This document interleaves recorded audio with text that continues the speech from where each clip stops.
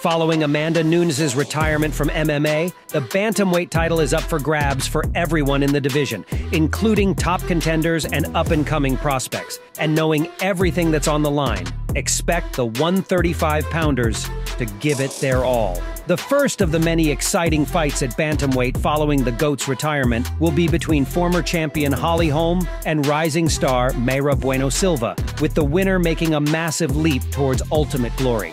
Who will come out on top? Let's find out.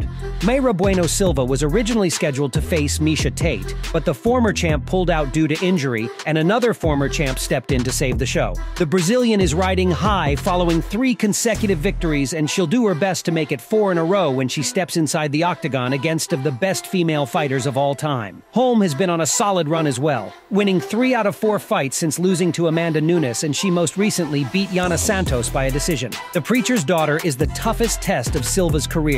Will she pass it with flying colors? Holm is one of the finest strikers in the UFC bantamweight division. An elite kickboxer who loves to stick and move, Holm is a tricky matchup for a more stationary striker in Silva. One of Holm's major tools is her range kicking, which she uses to devastating effect against most fighters. Holm likes to fight at range and keep his opponents away, but she's also very good at counters, especially her straight rights when backing off, which may come in handy against Silva. Although Holm prefers to fight at distance, she does lunge forward with big combinations every now and then before quickly moving out of the danger zone to avoid counter shots. Against aggressive fighters like Silva, Holm's game revolves around counterattacking and fighting in the clinch, where she devastates her foes with elbows and punches on the break.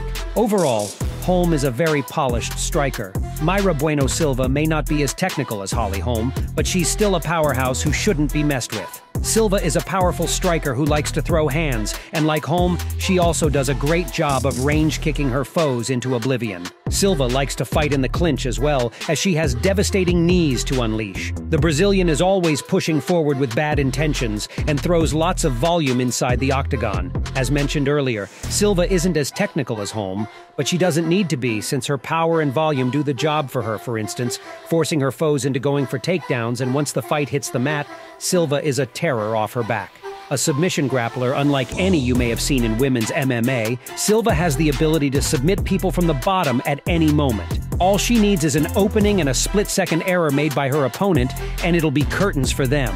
The Brazilian isn't a takedown artist per se. She rarely goes for takedowns and has a moderate takedown success rate. In most cases, it's her opponent who takes her down and pays the ultimate price for it. Silva's jiu-jitsu is out of this world. Will Holly Holm go for takedowns to contain Silva's aggression on the feet? Although it seems unlikely, the possibility of Holm taking Silva down can't be completely ruled out, especially when Silva can be a tricky one to deal with on the feet. If the American indeed goes for a takedown or two, Silva won't mind fighting off her back because that is how she wins fights. But if Holm doesn't take her down, Silva will have to take the fight to the mat herself. And that's the problem. As good a submission artist as Silva is, her wrestling isn't high level, whereas Holm's takedown defense is one of the best in the division. She has fought some of the toughest grapplers in the world and has held her own against them.